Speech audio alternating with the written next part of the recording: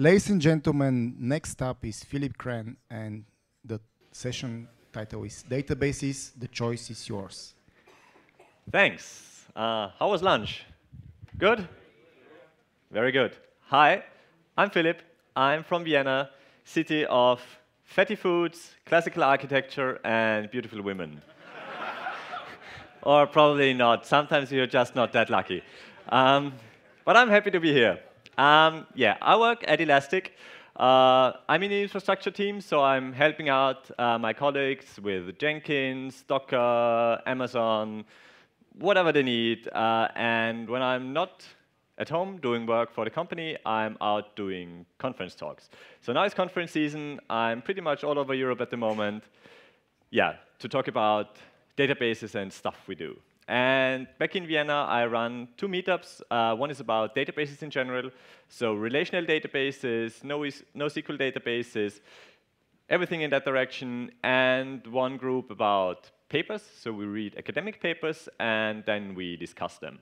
And this talk is kind of the combination of these two hobbies of mine. So we will talk a bit about the background and the theory behind databases, how we got databases like we are using them today. And then we'll look at some practical, very common examples, what you can do with databases today. So, databases. I guess everybody is using a database. You'll have lots of options. So let's dive right into it. Everything kind of started back in the 70s. So 1970, Cod wrote his important paper, A Relational Model of Data for Large Shared Data Banks. Because before that, there were databases, but everybody was kind of doing their own implementation. And each of these implementations was very different. So if you wanted to use a database back then, you would actually select a database and then see how it worked internally. And then you would write your application code according to the internal workings of that database, which was not very convenient because most developers don't actually want to care how data is stored on disk and all of that stuff. And Cod thought, well, that is kind of stupid. Let's find some theory how to model data in general. Everybody uses that theory, and then we can abstract these underlying details away, and nobody needs to care about them. He was at IBM, and he wrote his paper, and this kind of got all the relational databases we're using today started. So the idea was basically you have a relational model and normal form, and then you have this data independence. Data will be independent from the specific database. We know this is working not entirely, but pretty much. So if you know how Oracle works, you have an idea how Postgres or MySQL or anything else of these works. So this is kind of the general idea. You have your model, and this is pretty much the same everywhere. And this is actually what he did, the relational algebra part. So the bottom part is select X name from people X, where X died at age is null. So all the people that are still alive, that's pretty easy. That's what we are using today. Cod didn't do that. What Cod actually did was the part above that. This is kind of the theory behind it. So you have T, a free variable with an attribute name, and there exists a tuple with the attributes name and died at age, and there is, for this tuple, you find an X in the sum of all people, and you have that X has an empty attribute died at age, and the T matches the X. This is kind of what Cod did, and luckily we don't need to use that today. But this is kind of the theory lying below all the database services we're using today. And then IBM published another paper, SQL, a structured English query language. So this is where the actual name comes from. But somebody else had a trademark on SQL, so at some point later on, they had to remove a few letters, so you got SQL. But originally, it was called SQL. And again, at IBM, they developed that, and that is how we actually got SQL that we are using today, like the bottom part of the previous image. And there is great documentation on how they discussed all of that, and they had big fights if it should be called null or all these other attributes. So back in the 70s at IBM, they pretty much formed databases like we are using them today. And there's this funny story where they tell, like, a guy called them and asked for the internal specifications of the databases they were writing. And they pretty much gave him everything because they said, well, at IBM, you could give everything to everybody because nothing got done ever. So they just gave out everything they had, and except the error codes because they were somewhat IBM specific. And the guy who actually asked for that was Larry Ellison. So he kind of got all the ideas from IBM, and that's how Oracle actually started. And he was the only one who really got rich with the database. All the others were just engineers doing the hard work, but he was clever and got rich. So this is kind of how stuff developed. And the nice thing about relational databases or the relational model is it's declarative. So you declare what you want. You don't need to care like how do I iterate over all the entries in my database that I want to get. It's just like you tell the database, give me that, and the internal implementation of the database, so the query optimizer, will make sure you actually get what you need. And this has worked out for a long time very well. And the second part you can see in SQL is that it was originally, back then, built for user interaction. So before that, you didn't have any easy interfaces to get your data. But with SQL, even your secretaries could kind of query the database and actually get data out of it. But the secretary wouldn't know about concurrency or integrity, type safety, and all these things. So this is what SQL takes care of for you. So even the secretaries back then, maybe they were smarter than now, I don't know, could query the data to get the data. And what also proved to be very helpful is aggregated reports. They were not there in the very beginning, but soon people discovered, well, these aggregated reports are actually very useful. So they are also now in the SQL standard. If you want to have a seat, there are more free seats over here. So just move over if you want to sit down. Yeah, and then there was this trend, like everybody thought, yes, SQL is so cool, we need to write our own databases. And you can see, as Dilbert's boss always displays, it's not always the best choice to write stuff yourself. And you can see, I think Moav has the most RAM. It's not really a sensible solution. With starting from that, you shouldn't start building a database. And like there were many existing databases, and what Cod, the writer or the author of the original paper, also did was he wrote Cod's 12 rules, which actually defined what makes a relational database. And that paper very strongly formed like, how do we see relational databases? And they're pretty similar to each other. But like every good IT person, Cod started counting at 0. So there are actually 13 rules, because you have 0 to 12 rules. And they define what relational databases must do. And that was kind of unifying this idea how databases back in the 70s, 80s, and 90s looked like. So back then, you had a wide variety of databases. And then we got kind of a dark age. And the dark age looks something like this. So you have very few big vendors, and nobody cared to develop further databases. It was just like, yeah, the big ones are buying the smaller ones, or the smaller ones are going out of business, and everybody is using them. And we kind of forgot how to actually build databases. And I guess most of you will know Uncle Bob. He has a very nice blog post about beer, which is also very nice, and he compares it to beer production in the US, because he said back in the 1920s you had the prohibition in the US, so nobody would brew beer, and the Americans actually forgot how to produce proper beer. That's why they had such shitty beer for a long time. And only like in the last 20 years or so, they started their microbreweries, and only now they're getting proper beer again in the US. And we kind of had the same with databases, that people actually forgot how to build databases, and you had to relearn how to actually build databases again. So the main motivation is, why do we need this whole NoSQL thing? Here you can see the dog is your application, and the tortoise is your database. And you can see it's kind of inflexible and it's kind of slow. And the application, the dog, would be much faster on its own. But the old relational database is holding it back. So this is kind of one of the motivations of why we need actually NoSQL databases, since we've had relational databases for such a long time. The only problem with that, there is the CAP theorem, consistency, availability, and partition tolerance, which makes this a hard problem, actually. So you have these three attributes, and you want to have all three of them. But the paper proves that you can have two at most.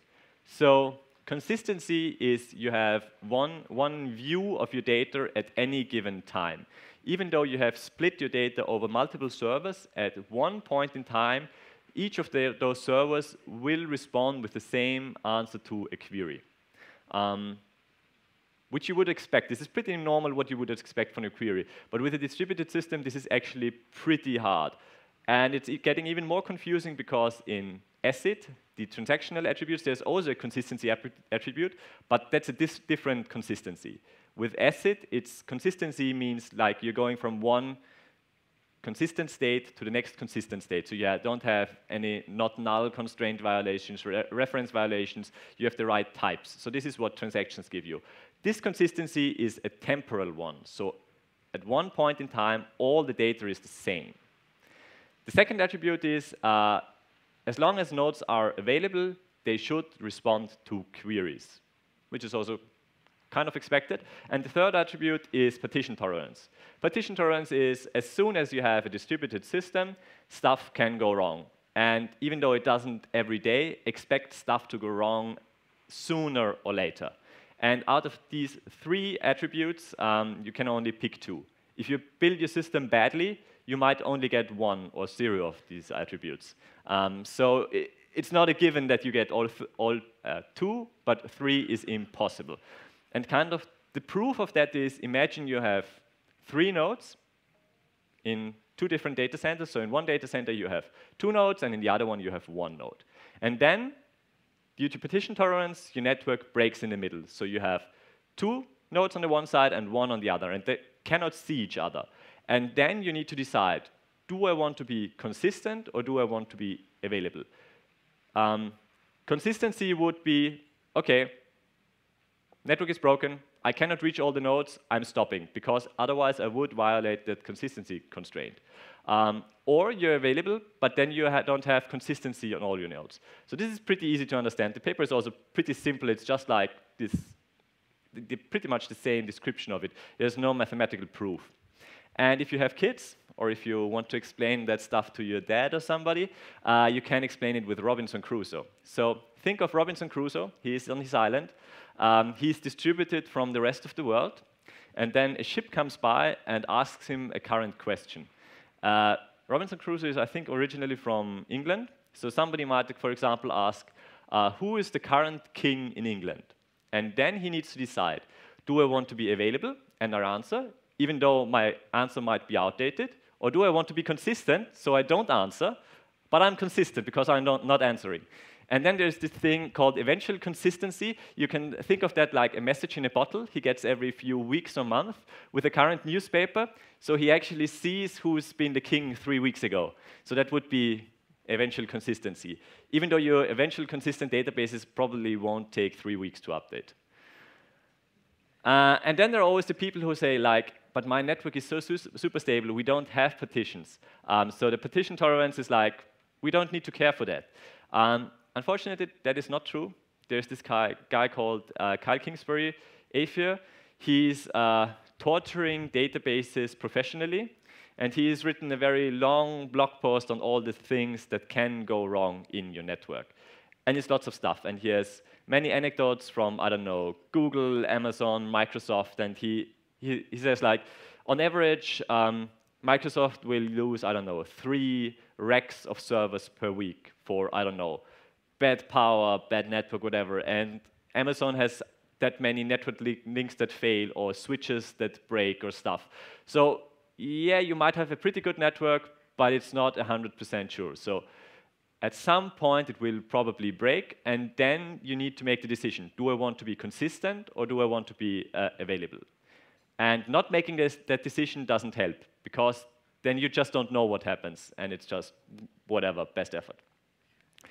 And the second thing that kind of drove the NoSQL movement, the first one being the fast and being able to actually distribute your data over multiple nodes, which relational databases are very bad at, is the schema flexibility. So the different levels, starting at level 0, is like you have bytes on a disk. This is not helping you with a database. So yes, this is just like a file without any meaningful meta information. It's stored, but you cannot really query that. Minimalist structured would be you have a key value store. So you have keys, and over these keys, you can actually query the value. This looks very intuitive. The thing you need to remember with a relational database, everything that you have in your database, you can query. You can put up an index on some columns to make it faster, but even without an index, you can query all the data all the time. With a key value store, that's not true. You can only query the key and get back the value. You cannot search in the value, and if you at some point discover I don't have the required information in the key, you will need to restructure your data. But this is a key value store. It's very easy or simple. It's very scalable, so it might solve your problems. Then there are the so-called advanced data structures, where you have stuff like graph databases. You have different nodes and edges between them, and you can very easily find, I don't know, the shortest path between two nodes. Or you have the very popular document stores, which are just storing JSON. Since everybody needs to do JSON at the moment, it's all JSON document stores normally. XML is not that fashionable.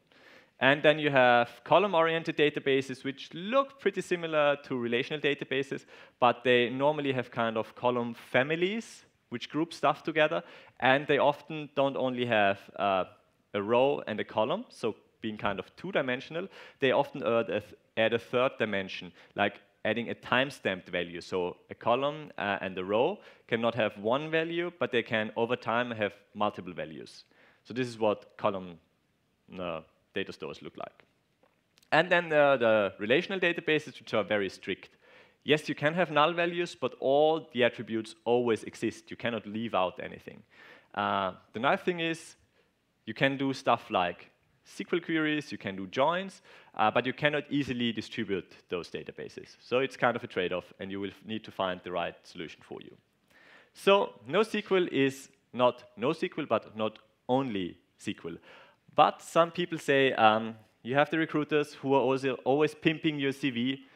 So what they're actually doing, if somebody doesn't know SQL, they will simply put up NoSQL in the CV. Maybe. But that's not helping. And yeah, I love Dilbert. There is this big data thing, and everybody is interested in doing big data. Because, yeah, the book of Wikipedia tells you big data is saving you, and you can make lots of money, and it is in the cloud, it's everywhere, and yes, you will get rich. So how does big data relate to NoSQL? It's kind of difficult, because there are two definitions. The first one is very broad. Big data is just you have lots of data which you probably cannot store on one computer, so you need to distribute it, and that is big data. And then NoSQL is kind of part of big data.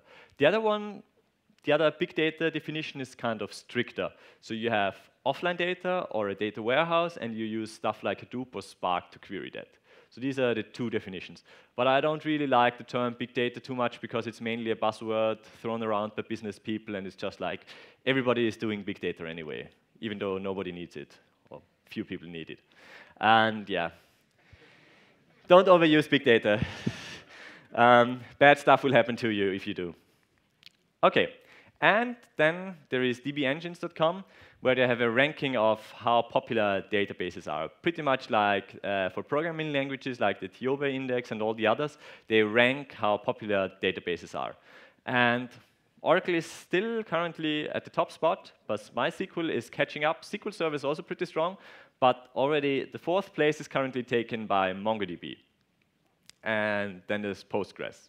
And from the NoSQL world, there's also Cassandra is pretty popular, Redis, and on the 11th spot at the moment, there is Elasticsearch.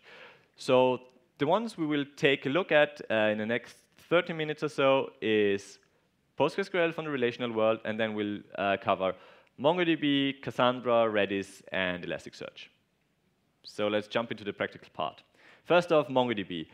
Even though this is not really specific to MongoDB, this is more like anything that stores documents, so JSON underlying it, will have similar capabilities. And for each of these systems, I will just pick out one feature I find kind of interesting or nice. So this is about MongoDB because it's the most popular one, but you can do the exact same thing with CouchDB, Couchbase. Elasticsearch can pretty much do the same, and many other systems. So it stores documents in the form of JSON. And there's this very popular blog post by Ted Neward, ORM is the Vietnam of computer science. So object relational mapping is probably not the best thing. And he wrote it pretty much 10 years ago. And I know back then there was no JPA, Hibernate was just about to start, stuff was much worse than it is today, but there's still some truth to it. Because what he's talking about is the impedance mismatch, so you have two different concepts between the relational world and the object-oriented world. And yeah, object relational mapping is always trying to bridge those two concepts, but it's probably not working too well. But let's dive into that why. So if you're using Hibernate or JPA or something, who's written something like that in the past? Okay, quite a few. Do you think this is okay? No, it's not okay? Yeah. If you say, I'm okay, you're probably in denial. Or it's like Stockholm Syndrome, where you just give up and, yeah, it's okay. So let's assume a very simple example. So you have an abstract base class, an employee, and then you have managers and workers. And the managers can approve funds, and the workers have experience. Managers obviously don't have any meaningful experience. Or, yeah. I hope we don't have too many managers here, but I assume I'm safe.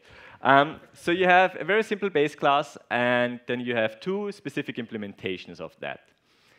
How do you do that with a relational database? You have basically three options how to map that. The first one is you have a union table, potentially with many null values.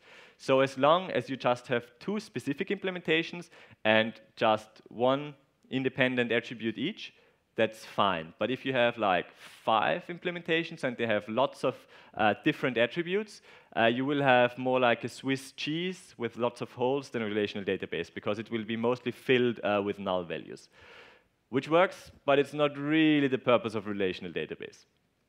The other option would be to have 2 concrete instances. So you would have one table for workers and one for managers. And you could query each one of them, and it looks pretty nice. Unless at some point you find out, actually, I want to query all my employees, and I want to get the employees from my database. And yes, you can write a union query, but again, you can see in the object-oriented world, this is a concept that's very natural, like you have inheritance, and you just have different objects, but you don't need to make any ceremony about querying data or anything. Whereas in the relational world, object orientation is not that much of a thing, so it's kind of painful and you need to work around problems and limitations with union clauses. And the third option would be you make 3 tables, 1 for the abstract base class and 2 for the concrete instances. Of course, you will have lots of tables if you have lots of concrete instances. And as soon as you want to get a full employee, either a manager or a worker, you will need a join. Again, this is working. It might be a little slow, but it's mostly okay. But again, you can see it's just the concepts don't really map that well. So what is the solution? This is an example from MongoDB. This is using they don't call it object relational mapping because they don't have relations. They call it object document mapping, so ODM. And I think documents map to object orientation in a much nicer and cleaner fashion. So you annotate the base class with an entity, employee, and you will throw everything in, it's called a collection, but basically think of it as a table, in the employee. And you have an ID that MongoDB will generate for you, don't care about it, you have the attributes. And in your specific implementations, you don't need to do anything specific. And if you save that, what you will have in your database is something like this. So you have a generated ID, which is not that nice, but it is easy to generate in a distributed fashion. That's why you cannot have like an auto-incrementing value, or not the least, not easily. Then you might store, for example, the class name with that to actually know which entity the thing is coming from. And then you just have the attributes you want to store. And it's just all in one collection, and you can very easily like query all the names of your employees, or you can very easily get managers or workers. And it's just, it maps pretty cleanly to the object-oriented world. So this is one of the nice use cases for MongoDB. Where MongoDB is nice also is if you need simple replication. So if you just want to have multiple nodes, think of it a bit like RAID. In RAID, one of the disks is failing, another one, with RAID 1, another disk will take over, and with MongoDB replication, it's pretty much the same thing. You will have multiple nodes, and if one of them is active, and if that topples over, another one of them will pick up. The only problem is, as soon as you want to shard your data, so if the data is too big for one server, and you need to split it up into multiple so-called shards, stuff gets more complicated. Because then you will have, in this example, at the bottom you have 3 shards, and each of these shards needs to be replicated. And you can only do read and write operations to the one active node, so 2 will be kind of on standby. So of these 9 nodes on the bottom, only 3 can do write operations, and if you enable it, and your data might not be consistent anymore, you could read from the other 2 nodes, or basically the other 6 nodes at the bottom. So you have lots of basically idle nodes which are just sitting there and not doing much work. So this is kind of wasteful. And on the left-hand side, you have, they're called config servers, and in a production system, again, you should have 3 of them, and they will actually know where the data lives, on which servers the data lives. And then you have the routing servers on the top. They will normally live on your application servers, but still it's like many moving parts. So as soon as MongoDB outgrows one single replicated server, it might get a little more complicated. But there are other options in the NoSQL world which will do that better. But next up, let's jump to Redis. The Redis is generally a key value store and much more. So you have lists and sets and sorted sets and all different data structures, so it's not just key value stores, but a bit more. And now it has also like geo queries and many other features. It's still not really probably your primary data store, but it is very easy to use and has some interesting features. Redis, actually, the name comes from remote dictionary server. That's why it's called Redis. And the use case we look at is statistics. So think about you have logins. So you have lots of users and they log into your site. And you actually want to know, like, for example, at which hour which user logged into your system. And you basically have 2 options to do that, to use here. First off, you have bit sets, and the other data structure is hyperlog. So let's take a look at bit set. Assume you have your users and they have signed up with your server. So you will know, okay, this was the first user who has ever signed up to my server. This is the second user, the third user, whatever. So you have the users in a nicely ordered fashion. And whenever a user logs in for the time frame for which you want to record that, you will simply flip a bit. So you have, at first, you initialize a bit set or with zeros, and as soon as the first user of the system logs in during that hour, you will flip the first bit in that long list of zeros and ones. And for every user, you know which position they're at, so you can simply flip their bits.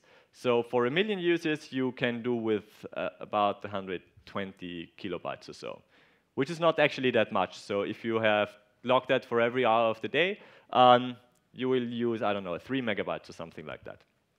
So that should be totally doable. And then you can very exactly tell who logged into your site when. And then you can sell that to your ad service or whatever, and you have all the details you need. The other data structure is hyperlog. It can count unique elements. So each of your users is unique. Probably you have a unique attribute like the email address. And it uses very little space. So it will only use 12 kilobytes in total for whatever time frame you want to calculate. The only downside is it's a probabilistic data structure, so it doesn't give you exact results, but the error rate is below 1%. It's quite an interesting data structure. We don't have enough time to jump into the implementation details, but it's called hyperlog, and it's very good for counting unique elements. And Redis has implemented that, so if you want to count just unique stuff with very little space, you can use that easily. Comparison is like hyperlog uses constant size, which is nice. Bitsets, on the other hand, have the advantage they're exact. So with hyperlog, you cannot be 100% sure if that user actually logged in, but with bitsets, you can. And another thing about bitset is that you can very easily aggregate that. So for example, after 1 week, you don't care about each of the hours, but you only care about the day. Did a specific user log in during that day? And then you simply do an OR connection of all the bits of one user for that day, and you have the aggregated value for that day. And you know the user has logged in during that day or he hasn't, which is nice. And generally, Redis is very simple and is pretty much omnipresent glue, or I would often call it like glue. It's used for caching, keeping some state information, just doing little stuff, probably not your primary data store, but covering lots of different use cases. And it's super simple and fast for that. So next up is Cassandra. Cassandra is already poking fun at Oracle, because you know the Oracle in Delphi, they didn't know anything. They were just, I don't know, inhaling some fumes and then making strange predictions.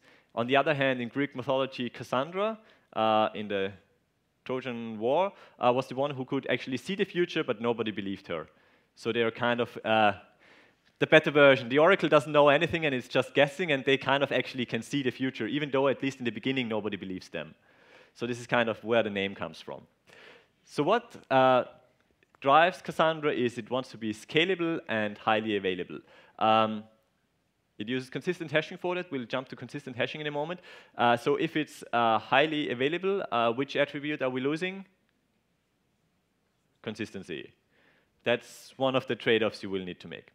So this is what consistent hashing looks like. Let's jump into each of these things, because this is kind of what actually drives Cassandra. The first thing is you have, for every data set you want to store, you have an ID. You can either auto-generate one or you just use some, whatever attribute you have. And this ID is then hashed. Why are you hashing it? To avoid any hotspots. For example, if you would use email addresses, people whose email address starts with the letter E would be much more common than people starting with the email address set, for example. To avoid any such hotspots, you want to hash your whole key space. So your keys get evenly distributed over your key space. So you can see minimum key, maximum key, and you assumedly have 3 servers, so you evenly split your key space into 3 parts. Since you've hashed it, every node will get approximately the same number of data entries. The next thing what you do is you actually rotate that key space clockwise. So in the previous slide you've seen ABC, like brown, whatever, orange, green, and you just rotate that clockwise, and everything that falls within the first piece of that ring goes to node A, everything going to, in the second, third to node B, and everything in the last one to C. So with assumedly you're hashing some value x, and the hash value falls into the first part on the A node.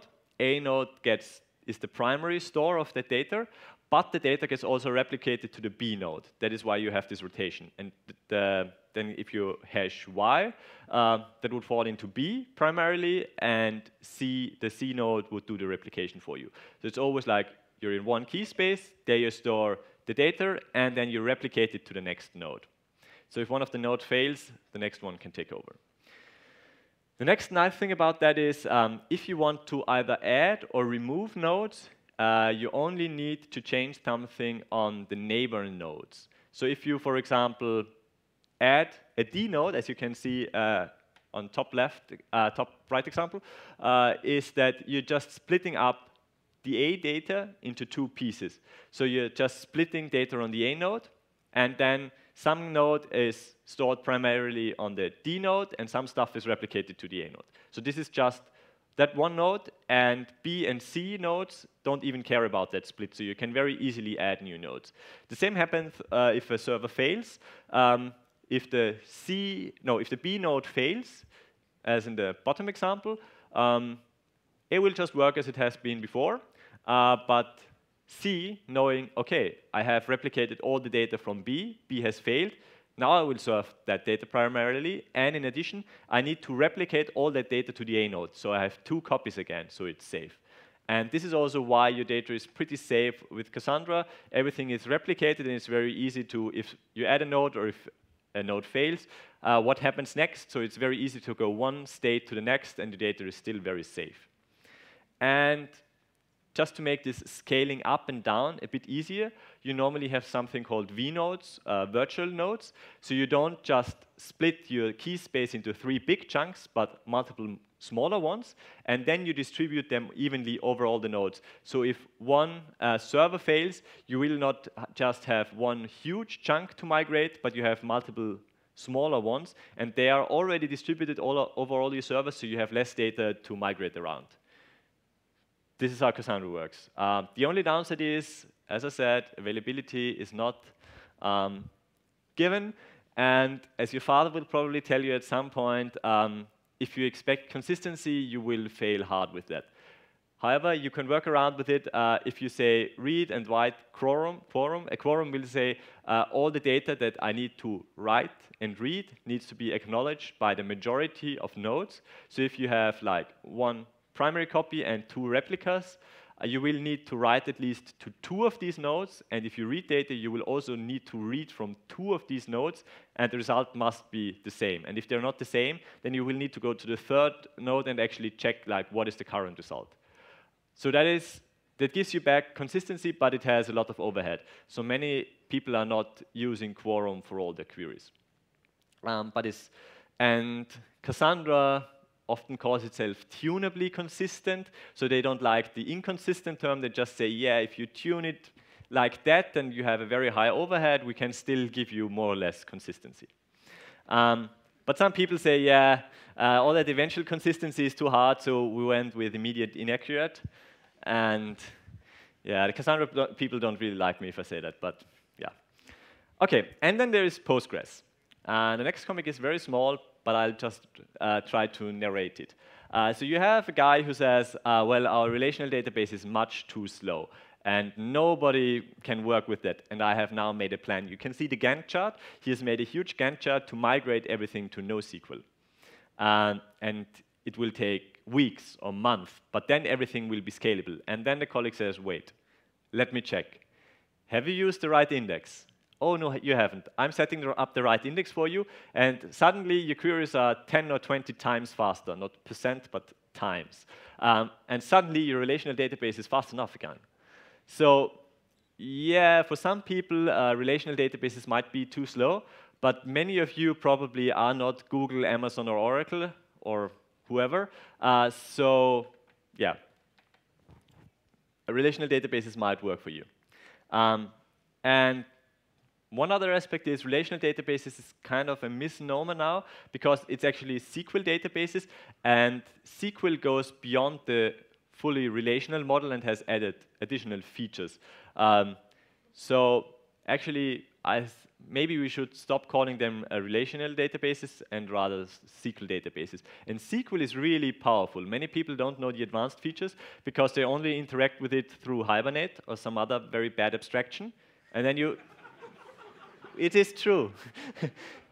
You don't really know what your database is doing. It's just like, hey, I'm a Java developer. I don't care about my database. I'm just using Hibernate. No idea what is happening below that. And yeah, that will work in the beginning, but at some point it will fail, or you don't really use the full potential of relational databases. And if you actually use SQL correctly, you can do lots of stuff with it. And that is also why everybody knows SQL, that many of the NoSQL databases, even though they're called NoSQL databases, are now trying to add some dialect of SQL. So you have, for Cassandra, you have Cassandra Query Language, CQL. Google has something similar, the GQL. Couchbase was a little more creative. They called it Nickel, but it's still Couchbase Query Language. RethinkDB has ReQL. So everybody is trying to add something similar. And those who are doing pretty well, they have actually implemented the SQL 92 standard, and they are super proud of it. However, the relational people then will say, like, using SQL 92 is being proud of having something similar to Windows 3.1. Because it was also released in 92. And nobody would boast like, I'm compatible with Windows 3.1. But the NoSQL databases often are. And yeah, I'm not sure if that's really a great argument. So what you get with relational databases is you have lots of features. You have a very mature product. They have just been around much longer. NoSQL needs to go through a lot of these pain points still. And you also have some NoSQL influence. So Postgres has now JSONB and can also store JSON, even though their query language is super weird. MySQL is kind of doing the same thing. So it's kind of Also, feature-wise, the NoSQL world is now kind of growing towards the relational world a bit more, like aggregates are coming in more and more systems. So the two worlds are kind of growing closer together. And let's see if there is much of a difference in a few years. Nobody knows. OK, and finally, Elasticsearch. Elasticsearch is actually a full-text search engine. So what is full-text search? It is different to relational databases. With relational databases, they are very much black and white. You have data you store in your database, and you query it, and you get your results back. And if there are no results, you don't get anything back. It's very much black and white. Whereas full-text search is much more many shades of gray. You're storing some documents, you're querying them, and then you want something that is closely matching to that. But it doesn't need to be exact. So for example, you don't need, or you don't really care about singular and plural and stuff like that. You're just searching for a concept normally, and you want to get results for that concept, much like in Google. You type in whatever query you have, and then you expect some sensible result, even though it might not have the exact same words you're querying for, but it will have, or it should be the concept. So you just want to express what you're looking for, but you don't really know the finer details of that. And that is what full-text search is trying to give you. So you have your documents you want to index, and the first step is like, you need to actually know what the words in your documents are. So normally you split them on white spaces, you split them on stuff like dots and commas and all that stuff. Dashes you normally just remove and combine the words to one, and so you have the words. And after you have the words, you actually remove so-called stop words. Stop words are just very little words that add little meaning to the document because they're everywhere. This is like and, the, and. All these little words that are in every document, they add very little information, so you simply throw them out. And the next step is then you do stemming. You actually reduce a word to its word stem. You just care about the concept, but not if it's singular, plural. Or you might not even care if it's a noun or an adverb or an adjective. So for example, if you have beauty or beautiful, with the default stemmer, they would be reduced to beauty with an I at the end. This is what they were reduced to. And even if you search, your search term, if you search for beautiful, again, that would also be reduced to beauty with an I at the end, and then you would search, where is this stemmed word actually occurring in my document body? And you might have something like synonyms, so you know in your domain there are specific synonyms, and you can actually add the synonym matching as well. And then you have a big index in your full-text search index, which looks something like this. So you have 3 documents, and then you throw out the stop words, and you're left with some other words. For example, yeah, best, blue, bright, whatever. And then this is called an inverted index because you're going from the term to the document. And you can see best is in document 2, and blue occurs in document 1 and 3. And if you then would search for, I don't know, search for bright and search. So you search for bright search. It would actually say, OK, bright is in document 1 and 3, and search is in document 3. So you probably are looking for document 3, because in document 3, both of your terms are occurring. And you normally store it again as a bit set. So you just have all your documents you have, and then you simply flip the bit. Does that specific word, which is kind of the row, occur in that document? If yes, flip the bit to yes, otherwise no. And again, these bit sets you can very easily AND or combine and do powerful searches with that. So this is kind of what full-text searches do. And actually the score or the searching, as I said, is very much like these shades of gray because you always have a score or a quality. So all the documents you will find will have kind of a quality to your search term. And you can sort by that, and we don't go into all the details. The basic idea, what you care most about is, first off, the term frequency, TF. So if a specific word occurs in a document more often, and you're searching for that term, the document where the term occurs the most times, it's probably very relevant to you. On the other hand, if you're searching for multiple terms, and you have a term that occurs in many, many, many documents, and one document that occurs just in very few documents, where the word that is occurring few times, that is actually carrying much more meaning, because the other one is occurring everywhere anyway. So these are the two main concepts for full text search. But you can do like boosting, so you can say the title is more important than the body or stuff like that. So it is quite complicated. We have the full documentation of the scoring theory, but this is kind of the gist of it, how it's working. So generally, the more often a term is occurring in a document, that document is more relevant. Or if a term is generally occurring very often in the entire system, it's not as relevant as terms that are not occurring that often. So this is how scoring works. And yeah, this is our stack. It was called Elastic Stack. Now it's just, it was called ELK Stack. Now it's just called Elastic Stack because these are all our products. So you can do full text search, and you have Kibana, which is kind of the window into your data, and you can ingest data with logstash and beats. So this is how you can actually do all the full text search, log analysis, and anything in Elasticsearch or the Elastic Stack. So to conclude, history of databases. So in the 70s, we didn't have we didn't have SQL, so no SQL because we didn't have it. And then in the 80s, it was, yes, you should know SQL actually because it's a good thing. And then in the 2000s, people said like, no, the rigid schema is too strong for me, and it's not scalable, so no SQL for me. And then it was like not only SQL, because like SQL can be a good thing. And some people say now it's back again to no. SQL is the actual thing, and that no SQL thing, forget about that. So it's kind of going around, and yeah, we'll see where we land. And then often people are asking like, but is this specific system fast?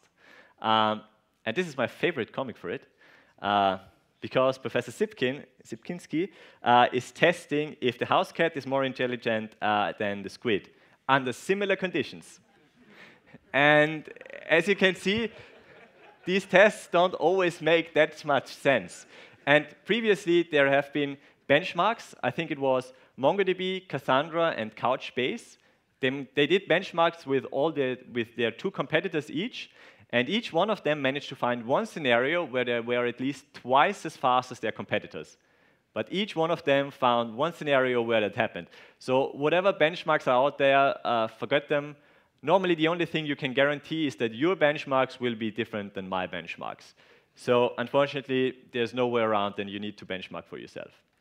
And here you can actually check which is the right database for you. This is a little older, so you can still see stuff like FlockDB, which Twitter created, but I think it's not really under active development. And yeah, HBase, not sure how popular it is today. But you can actually go through the graph and then see where you end. Would be interesting where everybody lands.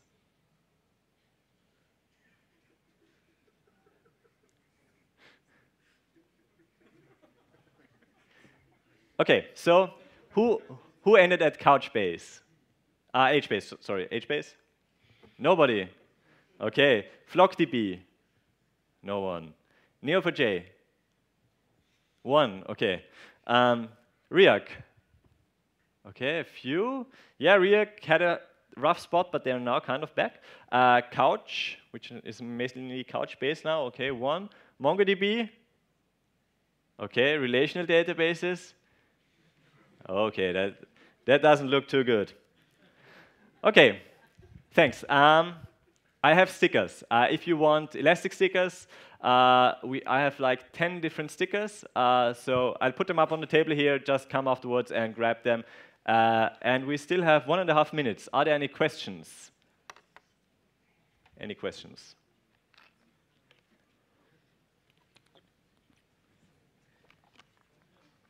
Yes, please. Where's the microphone? Wait, it's coming. I have experimented with Lucene, I think, 10 years ago, and my first impression was, where are my quoted strings? Very often we want sequence of words. Is there some approach with the modern systems like yours? Actually, you're also based on Lucene, I suppose. Or? Yes, so Elasticsearch is based on Lucene, like Solr and nearly everybody else.